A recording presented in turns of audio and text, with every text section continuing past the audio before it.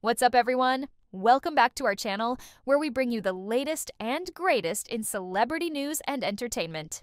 And today, we have some heartwarming news for you straight from the B2K family. Raz B has officially entered fatherhood. Yes, the R&B sensation, who many of us grew up listening to, just welcomed his first child with his wife, and we couldn't be happier for them.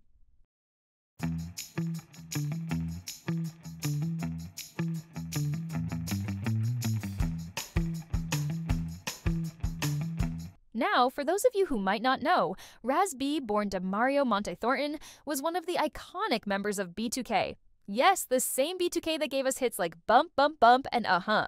But today, Raz B is making headlines for something much more personal and special.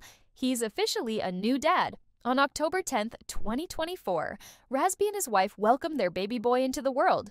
The new bundle of joy, Versailles Carter Thornton, weighed a healthy 8 pounds, 12 ounces. What an amazing milestone for the couple!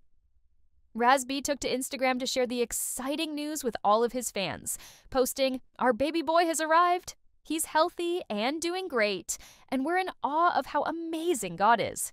Feeling beyond blessed and grateful." And honestly, we're feeling the love through the screen. The couple is overjoyed, and it's clear that Raz B is already embracing fatherhood with open arms. Becoming a parent is such a monumental moment, and for Raz B, this marks a new chapter in his life. It's clear that this experience is profound and life-changing for him. He's not just a singer and performer anymore, he's also a father. We can only imagine how proud he must feel as he embarks on this beautiful journey with his family. Congratulations again to Raz B, his wife, and their little one, Versailles Carter Thornton. We wish them all the love and happiness as they begin this exciting new adventure as a family. If you enjoyed this update, don't forget to hit that like button, share the love in the comments, and subscribe to our channel for more celebrity news. Thanks for watching, and we'll catch you in the next video.